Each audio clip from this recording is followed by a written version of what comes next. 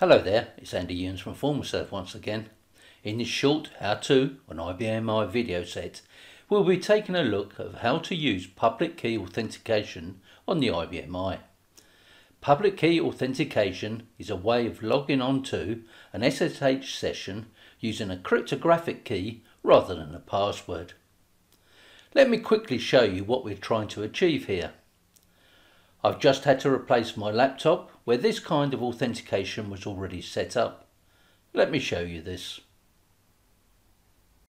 If I start the command session and start a shell session using SSH and Andy at Galatea, our IBM I, you can see it automatically starts the session and logs me into my home directory without any passwords.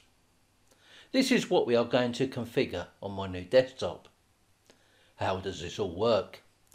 It's all down to keys. We have a pair of keys, a private key and a public key. Each key pair is unique and the two keys work together. If you have the private key, you can prove you have it without showing what it is. It's like proving that you know a password without having to show somebody else the password itself. Public key authentication works like this. We generate a key pair, as we said, a private key and a public key. We then give the remote server our public key.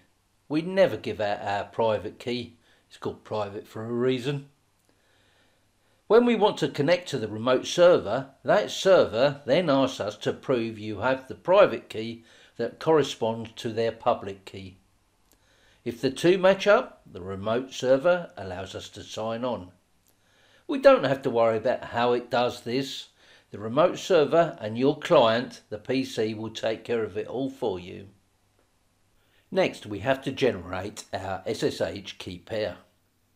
We generate the key pair on your laptop, not on your IBM I server. To create these keys, we need a program that will generate these for us. Got a couple of options there.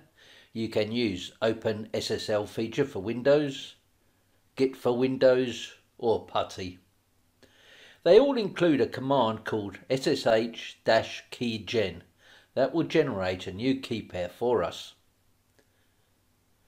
I'm going to use Git for Windows in a Windows terminal session. I'll open up a Git session for that, then type in ssh-keygen. It will tell us it's generating our key pair. You will be prompted to choose the location to store these keys. On Windows, it places the keys in a hidden directory .ssh under your user directory. Taking the default location is good, so we just press enter. Next you will be asked to choose a password, passphrase. We can skip that. Our key pair now has been generated. There will be two different files, one for each of the key pair. I'll show you these in Windows Explorer. The one named id.rsa is your private key. Keep that one safe and don't dish it out. The one named id_rsa.pub is your public key. This is the key that we have to place on our IBM I. Next, we need to place the contents of this public key and place it in a file called authorized_keys in my home directories.ssh directory. There are many ways to do this. You could use a shared Windows directory, or you could use RDI, but I'm going to use Microsoft's Visual Studio Code, VS Code. I'll find my home directory, /home/Andy, and then in the .ssh directory, I need to place the contents of my public key into the authorized_keys file. And I'll save that. If you don't already have a file called authorized_keys, just create it as a new file with that naming convention. It doesn't have any extension. I'll paste my details into this file and save it there. And that should be it. And now the acid test. Let's see if it works. Back to my Git window, type SSH Andy at Galatea. Galatea is the name of our IBM I. And yes, it automatically signs into our box using the key pair, so we don't have to input any passwords. Job done. All hunky-dory, as they say.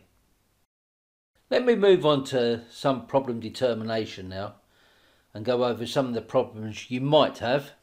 Hopefully this will help. If your profile is not allowing you to sign on without using a password, we need to check permissions and ownership. Firstly, let's check the permissions on my home folder. So this is the folder which is specified on my user profile. Let me check that Andy is the owner of this. So I do ls-ld and the name of the directory /home/Andy. And here we can see the owner being Andy, so that's all good. If it wasn't Andy, I would use the command chown Andy and the directory /home/Andy. While we are here, we need to ensure that the permissions are set to drwxr-sr-x. If they are not, we use the command chmod to 755 to the home directory and Andy once again. So that's my home directory changed. It's all looking good there. And we do exactly the same now on our SSH directory. So we check the owner, ls-ld home andy.ssh, and if that's incorrectly set, once again we would use the chown command to change it. Exactly the same as we did before.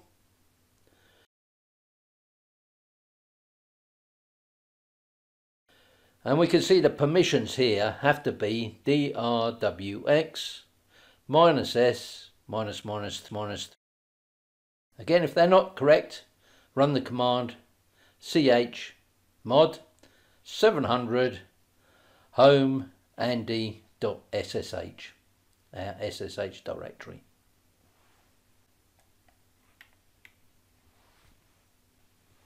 And lastly, we need to check the authorized keys file. What's the spelling of this one? Has to be with a Z and not with an S.